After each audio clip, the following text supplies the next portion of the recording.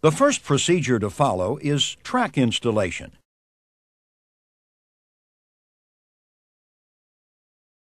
Beginning with the vertical track assemblies, secure the vertical track so that they are even with the edge of the door opening, square against the post, and parallel to each other.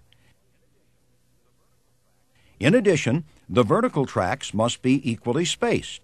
Check this dimension near the top, bottom, and center of the opening to be sure the spacing is equal throughout. Shim slightly if necessary. Check for parallel positioning by measuring the assemblies diagonally and shim to allow no more than 1/8 inch difference at any point. Do not force the track.